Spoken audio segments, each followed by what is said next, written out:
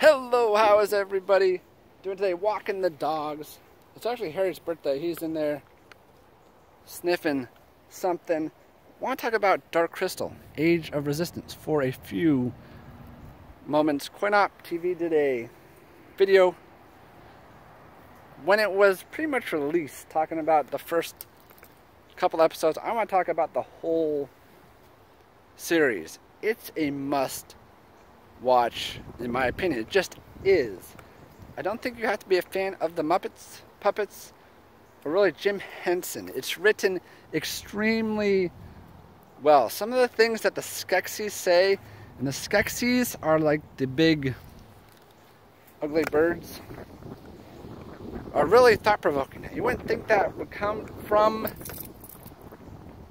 birds, and especially like evil, mean, nasty birds, but they say some really thought-provoking things.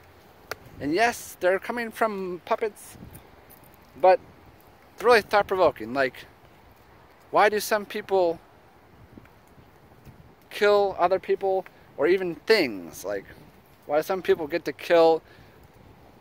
Why is killing animals okay and not people, or in this case animals and gelflings? And just watch the show and you'll see what I mean. It's written extremely well. You will forget that you're in the world of puppets, and you will think that you're in a world of people, because there's many scenes where it just seems that way. You just lose track of that entirely. So that's why I think it can be watched by anybody. It's a good action-packed show for anybody to watch.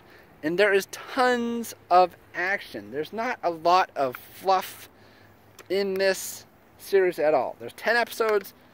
It's wire-to-wire action, and it's really good to watch before the movie because it's a prequel, and you get all the background information.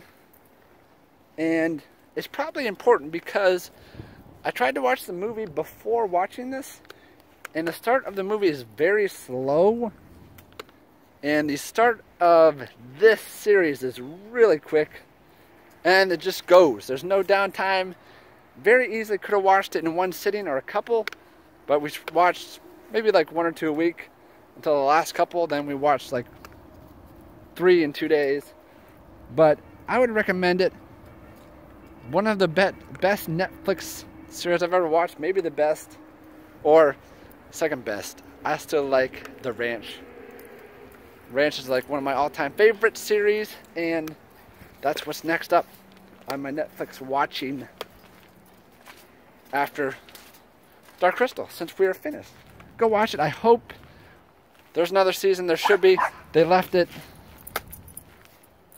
very open. It's very easy to do that. And Deet is my favorite character.